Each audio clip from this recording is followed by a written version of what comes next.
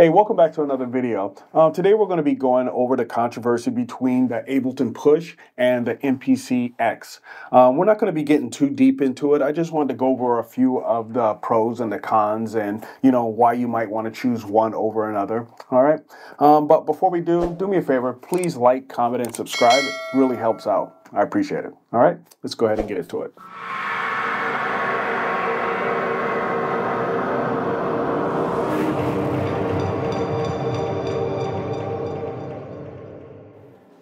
Okay, guys, so before we go any further, I just want to give you a little bit of a background when it comes to my experience with the MPC X and an Ableton Push.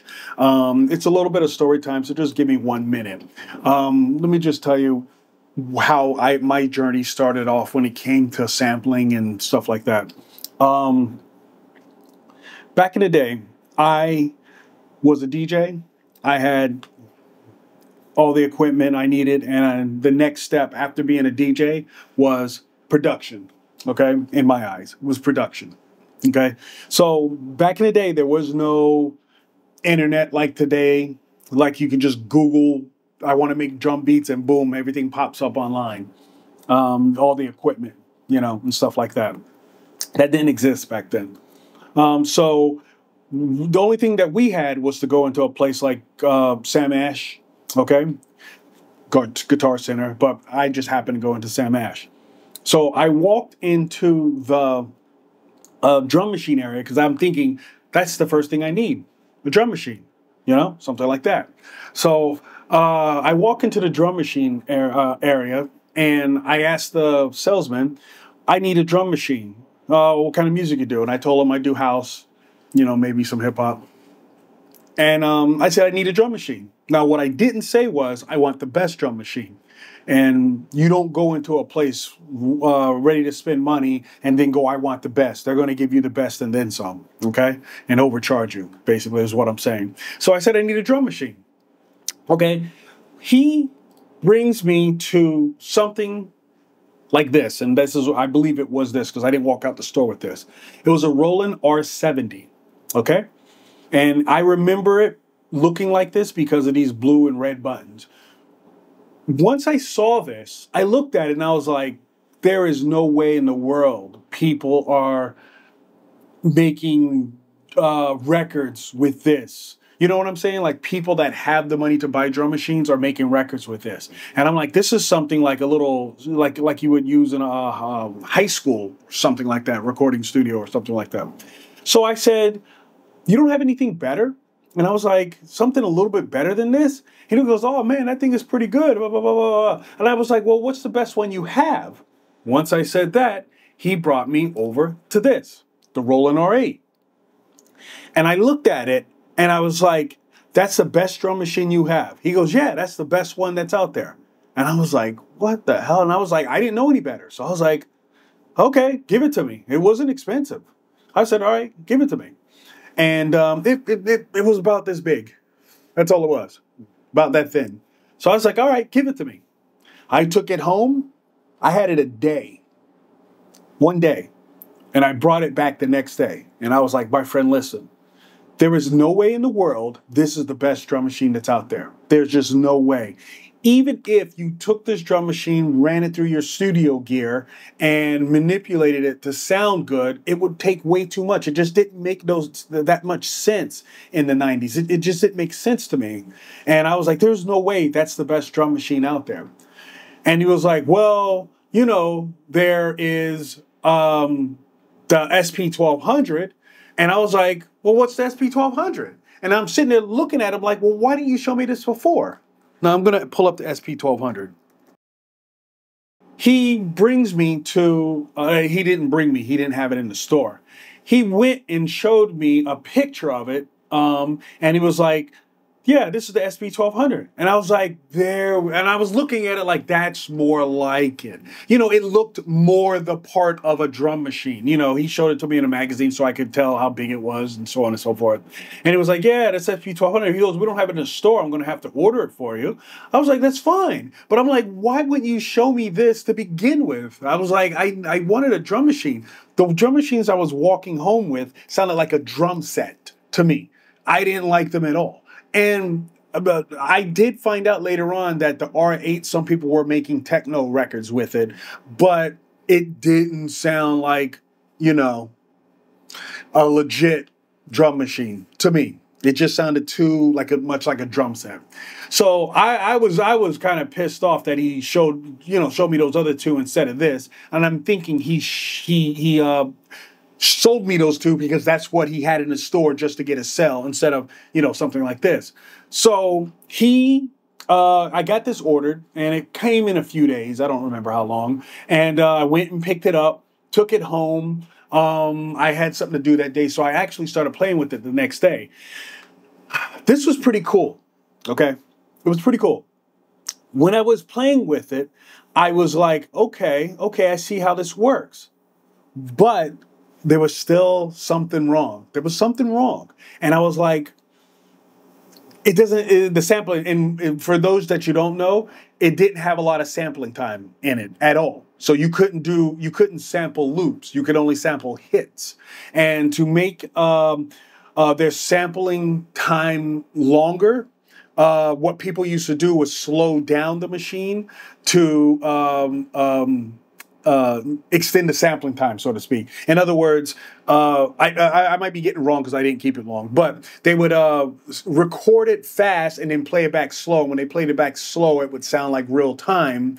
And instead of, I think it had 2 seconds of sampling or something like that, maybe 2 seconds per pad. I don't even think it had 2 seconds per pad. I just remember the number 2, but it had very little sampling time. So you can only sample kicks, snares, hats. That's it. No loops, no nothing, no voices, forget about it. So I was playing with it and I had this, I'm going to say it was less than a week. I had this about 3 days, 4 days, and I didn't bring it back to the store, but I went back to the store and I said, my friend, I was like, I like it. It's much better, but is it possible that there's something else out there? Because I'm like, it doesn't have a lot of sampling time and so on and so forth. I didn't need a lot of sampling time at the time. I didn't know what I was buying. So, but I just knew something wasn't right for the year that we're in, the music that was out. There's just something wasn't right. Then the guy goes, well, there's an MPC. Now I'm not at this point, I'm not like, oh yeah, what's an MPC? I'm like, my man, I told you, after you show me that first one, what's the best one you have? What's the best drum machine that you have? Because I wanted to see what the best was, and then I could back down from there. You know what I'm saying? If you start me off at the beginning, I'm going to be this piece of crap, this piece of crap, this piece, before you get something good. So I'm like, I asked you for the best. What does the MPC look like? Now, before he took me to the magazine and showed me, it was a book they had. Before he took me to the book and showed me the picture of it, I did see a machine in a rap video, okay? And I don't know what the machine was at the time. I didn't know what it was. They weren't playing on it. It was just, the camera panned over it in a rap video. And the only thing that I saw in that, the only thing that I can remember of that picture was a screen about this size, and it was bright indigo blue. Bright indigo blue. When the guy brought me over to the magazine, the brochure or whatever he had, it was a book of equipment that they didn't have. That it was a book for Sam Ash, and it was just pictures of stuff they didn't have that they could order. Okay, he brought me over to this and showed me the MPC 3000. I looked at this thing and I was like, that's what I saw in the rap video. There's the blue screen. There's the pads. That's what I saw in the rap video. And I was like, come on, man. Come on. Why didn't you show me this to begin with? And I'm wasting time with these other machines. Now, I took them home. I read the manual. I'm trying to use them. I'm listening to them like, nah, that ain't it. And then when I had the SP12, SP12 was good if you were doing hip-hop, boom-bap hip-hop. But I was more into house at that time. So I just knew that this can't be it. I wasn't thinking SP1200 and then a sampler. I knew there had to be something better. Because if that SP12 was the way it was and it was somewhat old, I'm like, come on, they have to have something better. And they did. It was the MPC 3000. He told me how much it was. I think it was like $3,000. The SP1200, if I remember correctly, was $1,200. I could be wrong. Could have been 27. I don't remember. But he told me it was $3,000, something like that. I was like, okay, I want it. I want it. So I brought back the SP1200, and they had to order this for me. It came like in a week. And when I got this thing, I was like, there we go. That's it right there. This thing was awesome. You could make beats with it. It was just, of course you can make beats with it, but you can make beats with it easily. So this thing was the real deal. Okay. So I did have, I started off with the MPC 3000. I hooked it up with an external a SCSI drive. It was I forgot the name of the SCSI drives that they had hooked up to the back where you can take the cartridge out and put it back in. It wasn't a zip drive. It was the other one, the bigger one. I forget what it was called. Maybe I'll put up, you know what? I can pull it up right now just to show you, you know, since we're here. I had something like the iOmega Jazz drive.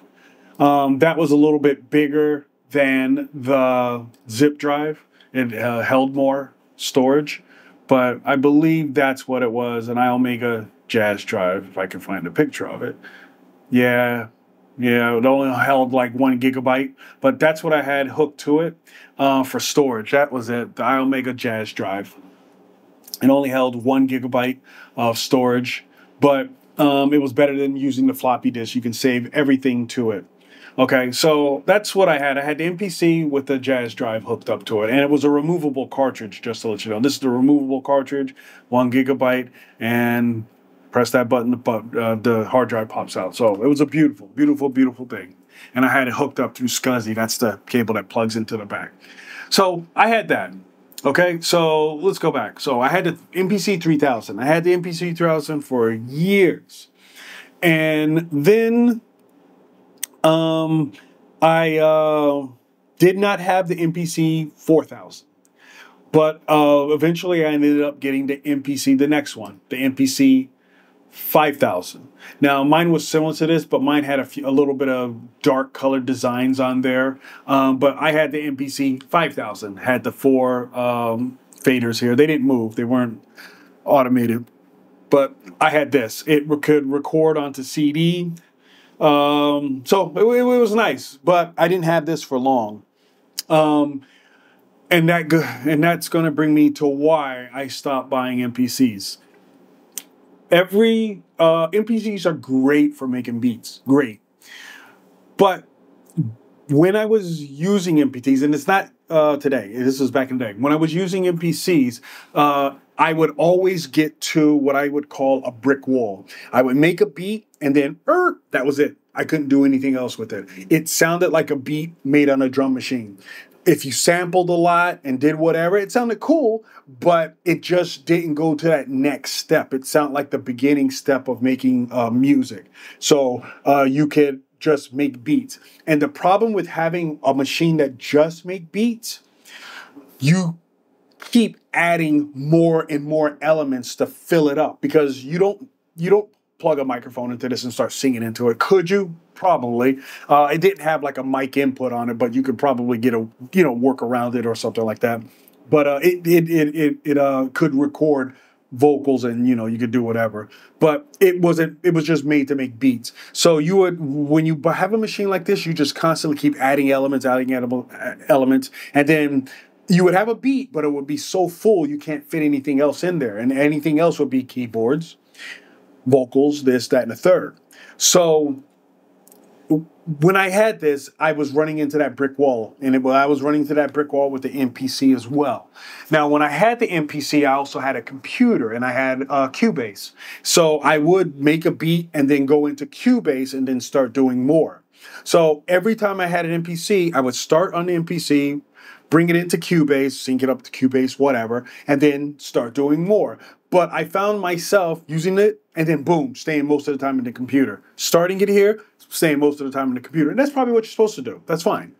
But when I had this MPC 5000, it was like the computer was so powerful that I found myself not using it. Okay? And so I ended up getting rid of it. And it was so long ago, I don't even know how I got rid of it. I don't remember selling it to anybody, bringing it back. I probably brought it back to the store and got something else. So I eventually got rid of it. And I went years without having a drum machine. I would make the beat in the computer. I had keyboards. I would play the beats on the keyboards. But as far as sampling and chopping them up, I was doing them inside a computer.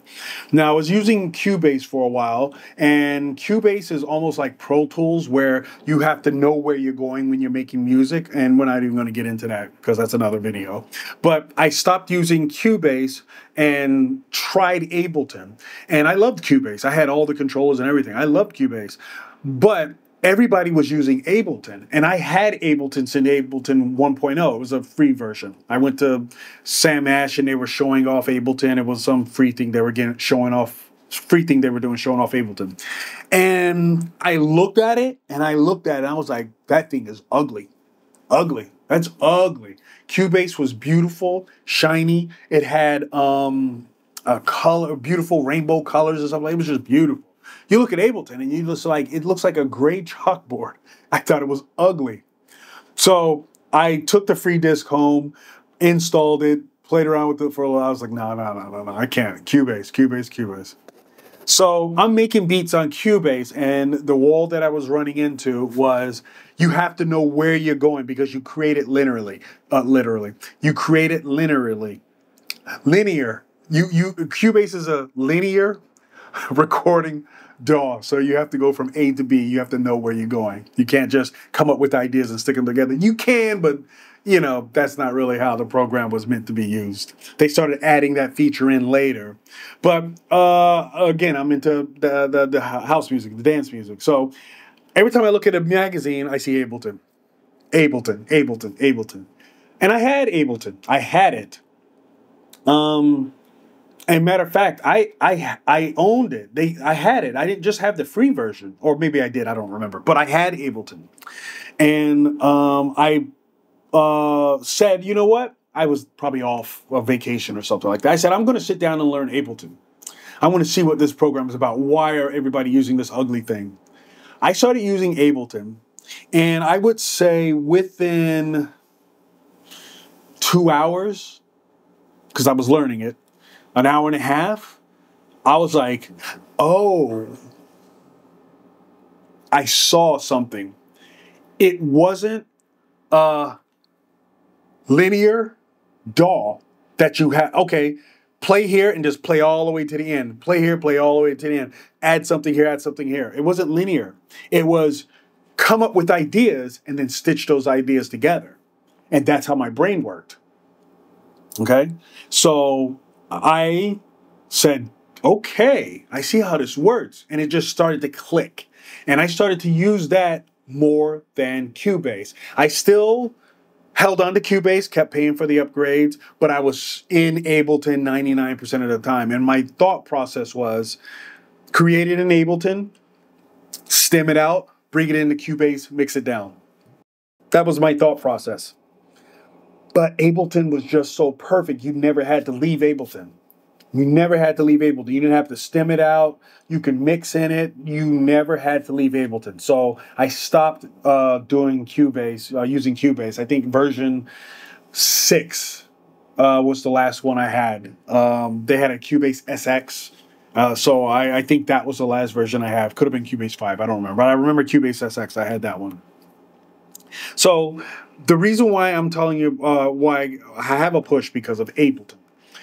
So I started using Ableton, and then years later, Ableton came out with this. When I saw this, I was like, I gotta have it. Gotta have it. So I ordered the Ableton Push, got it, used it, and it just works perfectly with Ableton. Okay? So now that's gonna bring me to this. The MPC is an awesome instrument. If you're doing hip-hop, boom-bap hip-hop, sampling records, it's an awesome, awesome instrument. This is why. You sample into it and you can just, it has a whole bunch of knobs and stuff like that, so you can access everything quickly and get the sound that you want very quickly, okay?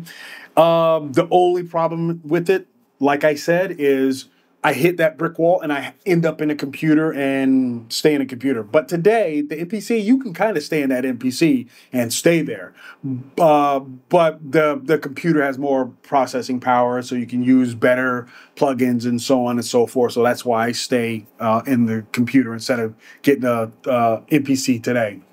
Okay, so MPC is awesome. Awesome, awesome, awesome.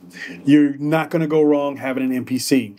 Now, when it comes to the Ableton Push, a lot of people try to compare the Ableton Push to an MPC, and that's where people go wrong. The MPC and the Ableton Push are not the same. They even came out with a standalone version for Ableton Push, and I still, to this day, say they are not the same. They are not. If you were doing a live performance where you singing and change tracks and play stuff live with Ableton and you use an Ableton Push, that's what Ableton standalone should be for most of the time. Because if I had a standalone unit, I would go sit on my couch and make beats instead of sitting here, and then when I'm ready, come into the studio and plug it up. So I would get an Ableton standalone, but I don't need an Ableton standalone. Okay. I will eventually get the Ableton Push 3. It might be a standalone, it might not.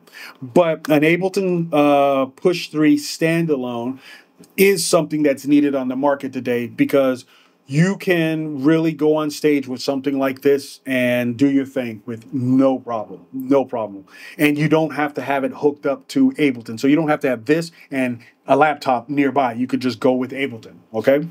Now, with an MPC in the studio, I would create something and then I'm going to end up in Ableton anyway, so that's why I don't do the MPC. But if you were just making beats and you're a beat maker, you have no problems. You're not going to have any problems with an MPC 5000 or 5000 MPCX. Okay, if you are a beat maker and you use Ableton, Fruity Loops, so on and so forth, you already have a computer. So if you have a computer and you don't want to spend a lot of money on another piece of hardware because you're going to end up in a computer already, you might want to look at something like an Ableton. Okay, it can sample just like the MPC can, but if you have a computer, that's when you might want to think a good computer, not some old computer that your mother gave you that doesn't work anymore. Okay, or that's slow.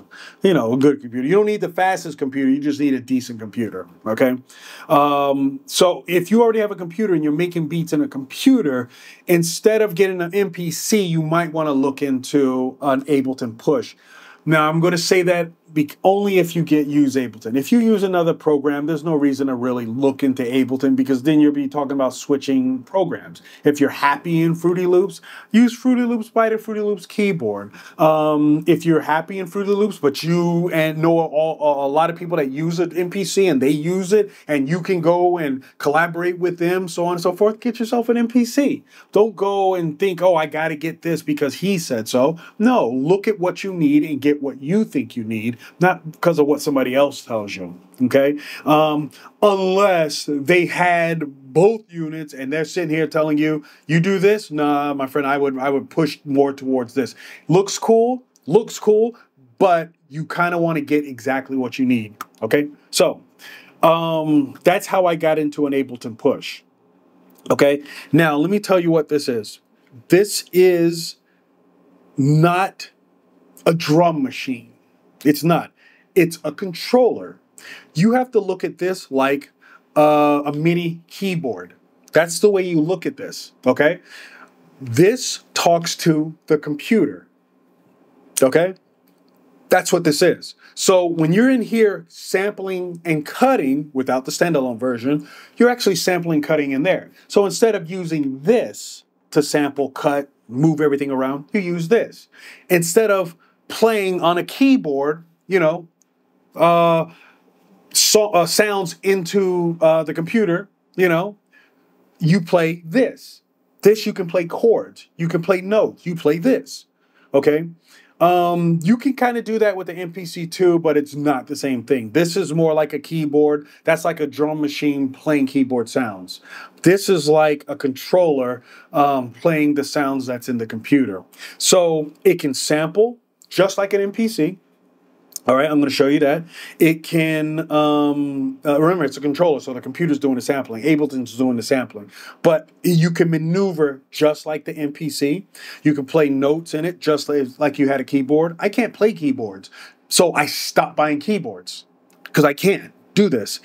But on here, I can easily play sounds. I can play chords. I can do this. I can take out notes that aren't in the key of the song, so I can press blindly and it's still going to sound good. If the notes if the notes that aren't in the key of the song are on these pads, it's just like playing a keyboard when you don't know how to play keyboard.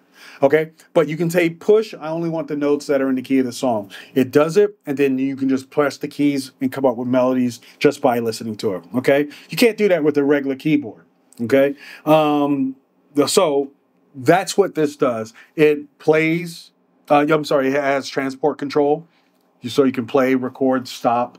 It does a lot of other stuff too, but basically that's what it is. We're not going to get too deep into this. Maybe I'll have another video about the push, but that's what the push is. Again, the MPC is a dedicated drum machine, and it can do a lot. You can record vocals into it today. You can chop it up. Has a beautiful, oh, you know what? We didn't even look at the MPC. It has a beautiful, beautiful screen. I saw somebody using it the other day. It was touchscreen. Didn't know that. Beautiful, beautiful, beautiful, beautiful. Has the knobs. And if I had to make a choice between that red one and this one, I would get this one. That's just me. This thing just looks beautiful. But you're not going to go wrong with either one. I would just get, do your research, look at both. If you're going to spend most of your time in your computer and you use Ableton, I would be looking into the push. Because you can do exactly the same thing. If you are just a beat maker and you sell beats, you don't want to record vocals, you don't want to do none of this, you don't want to be inside the computer, you want to make a beat, sell it to somebody, let them bring it to the studio and be done with it, then I would go ahead and get an MPC if you're hip hop, so on and so forth.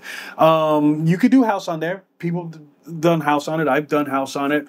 But it just really depends on what software you're using. Okay, so let's check it out. Let's see what this thing costs. This thing costs $2,500. All right, there's cheaper MPCs out there, but we're not going to compare a push to something, some cheaper MPC. It doesn't make any sense. So I compared the push to the top of the line MPC. It's $2,500. So this thing is awesome. It's beautiful. I would love to play with one. And, you know, if I went over to somebody's house and they had it, I would be on it, playing around, seeing what it could do. Would I ever get it? Probably not, because of the way I work with Ableton. When I'm in the studio, I don't have time to play. I have to create and move on to the next thing. Create, move on to the next thing. Do something, move on to the next thing. Okay. So, but I would love to play around with it. So, let's see. So the Ableton standalone version costs $2,000. All right. The regular push without the standalone is out of stock. So if you wanted a push, you have to go for the standalone version. Okay, so let's jump into some examples on how to chop samples using push. Okay, the first thing we're going to do to sample and chop up beats, like if you're on an MPC, is come over here to where it says add track, press add track, come down here to where it says audio track. These knobs up here are touch sensitive, so we only want to come to the second knob and touch it. It goes to default track, and then you come over here to where it says load, and you hit load track. Next thing we want to do is press mix until you see the input-output mix, and you want to make sure that the channel that you're going to be recording on has the channel where your input is coming through. My loopback feature is on 7 and 8, so I pick 7 and 8. The next thing you want to do is come over here to the track that you're going to record on and hold and press it. And if you look, a circle appears here.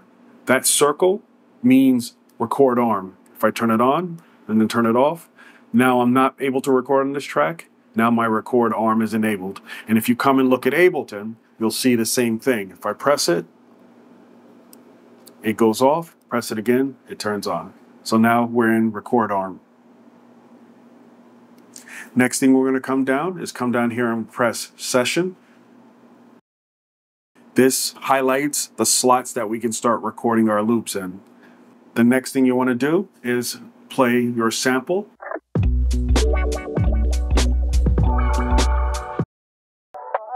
Hit record.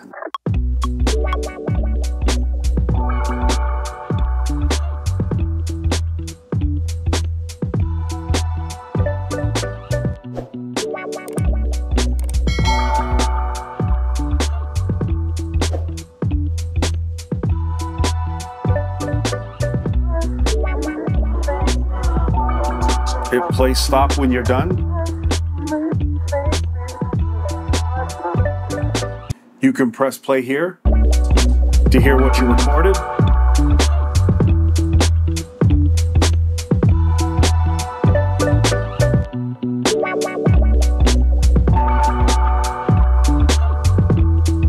It sounds exactly like the original sample. The next thing we're going to do is come over here to where it says convert. Then we're going to select simpler. Now what that did was it created a brand new audio track with our sample on it, and it put it in a device called a simpler. Now in Ableton, a simpler is a simple form of a sampler. Ableton also has a device called a sampler, which is a more complex form of a sampler. So just for this and this demonstration, we're going to be using the simpler for now. Next thing we're going to do is we're going to press note mode, and then you can come in here and play your sample.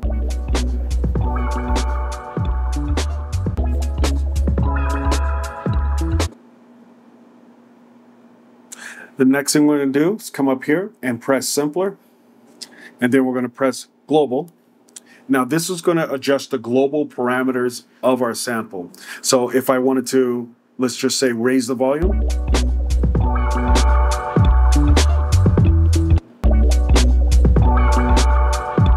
I think that's good enough for now. Now also, if I press hard, if I press lightly, your velocity is affected. So if I turn this all the way down to 0, now it doesn't matter how hard I press it, it comes out at the same volume. Now if you turn it up to 100, soft, hard. So we're going to turn this down to 0 because we want it all to be the same volume. Oh, it's up to you. Now we're going to go back to main. Now inside of main, we have parameters that we can set. We can zoom in to our sample if we wanted to. Okay. We have loop start. Okay, so we can tell the MPC where to start our loop, and if you have to zoom in, you could. Okay. And now if you press here, now we're at the loop end. We can tell the Ableton Push where the loop is going to end. In the mode area, we're going to switch this to slicing. And what that does is it slices the loop up automatically inside of Ableton. All of these pads now has a loop that was chopped up automatically. Now you can adjust the sensitivity to get less chop points. Okay.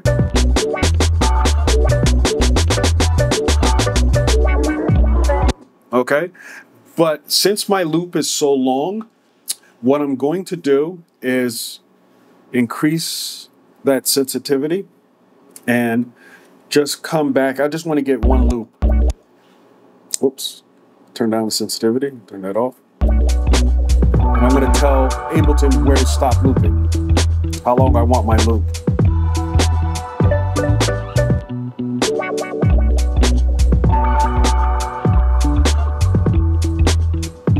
Okay, come over here.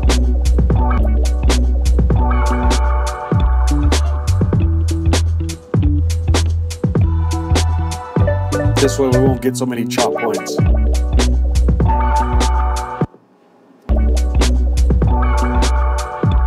I'm only going to be taking a few hits and crashes inside there.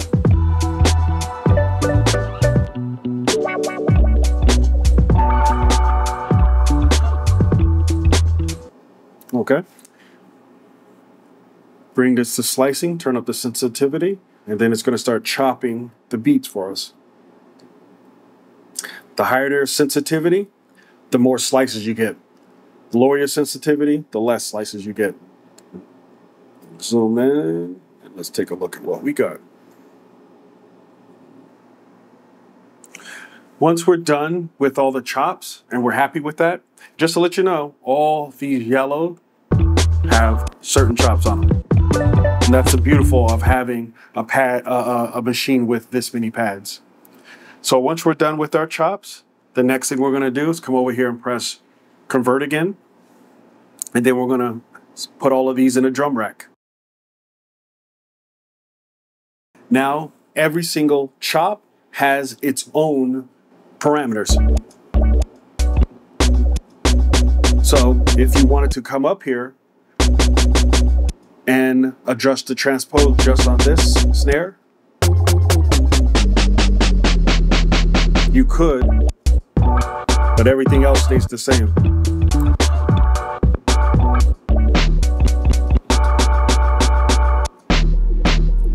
Come back over to transpose, raise it. Everything else stays the same. So each sample has their own parameter that you can adjust. And so you can see it's easy to start chopping up samples on an Ableton Push. It just depends on how you want to work. And then once you're done chopping up your samples and creating your beat, only thing you have to do is go inside of Ableton and finish your production. Okay, so we're going to do that again with another beat. So the first thing you want to do is go to Add Track, go to Audio Track, go to Default Track, and then hit Load. Press Mix, go to your input channel, make sure it's on your input channel. Again, mine is Loopback. Press and hold, record arm. Make sure that circle turns on, or look at your Ableton and make sure the record arm is armed on the track that you're about to record on. Press that session. Then we come to the sample, play sample. Press record.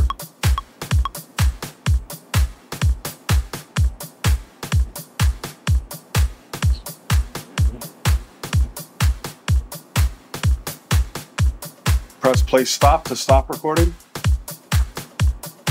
Stop sample, playback. Press play here so we can hear what our sample sounds like. It sounds exactly like we recorded it.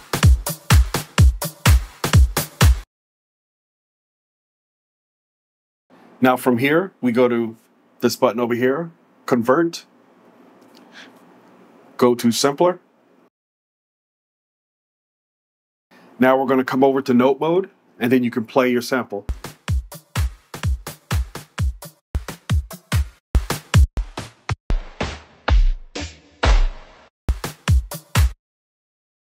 Now we're going to come over here and press simpler.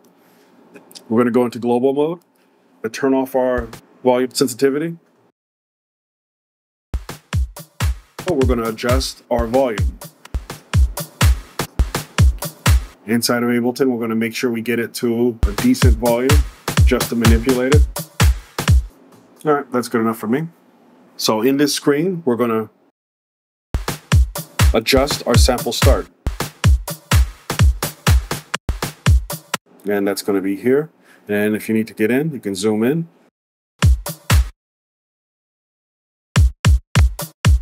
Zoom in even further if we wanted. And that should be good enough. And we're going to go for our sample end. Let's zoom out. Now, just to be clear, in this screen, we're only telling Ableton what is our sample length. We're not trying to get it perfect. We're just telling it what we want to get rid of. or cropping basically.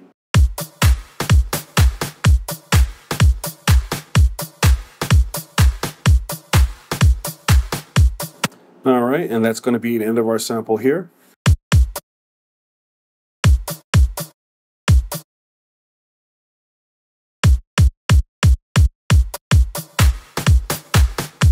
All right, so there's our sample right there.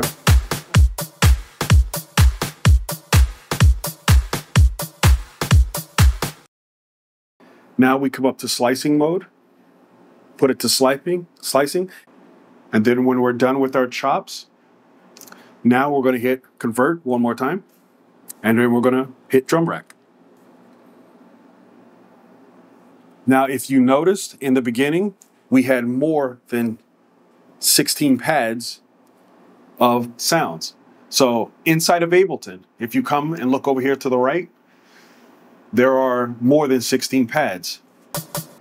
You see when I press, the yellow square represents the sample that I'm pressing. If I come up here and press this other 16, now I'm on a total different bank of 16.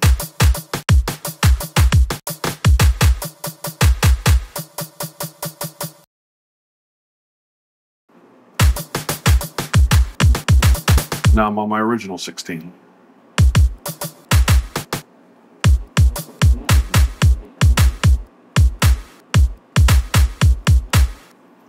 I'm not going to kill your ears by trying to make a hip hop beat, but I'm pretty sure all of you can see how easy that it can be done using the Ableton Push. Okay, so as you can see, there's multiple ways of sampling when you're using Ableton and Ableton Push. You can sample just like the MPC. The MPC can sample just like the Push. So it really doesn't matter which way you go when it comes to buying this or the MPC. It's just whatever fits and works for you. I would just recommend, if you have a lot of friends that use a certain product and they swear by it, maybe you might want to go that route, like I said, because it helps when it comes to collaborating and stuff like that. But if you have Ableton already and you have a Push, you see you don't necessarily need a separate drum machine to sample, just like if you were sampling on an MPC. Now, as far as sound quality, this is another thing that kind of rubs me the wrong way. When it comes to sound quality, once you get it in the computer, you can make it sound like anything you want. You can make it sound more grungy, more dirty. You can make it hit harder. That's what the computer is for. That's why I gravitate more towards using the Push and Ableton as opposed to a standalone drum machine. You can make it sound any way you want once it gets inside that computer. All right, I think that's it. I think the video is long enough. So if you guys have any questions for me, please put it in the comments. I'll go ahead and answer that for you. And if you need any mixing, mastering, or any kind of production work, definitely hit me up, let me know. Other than that, until next time, peace.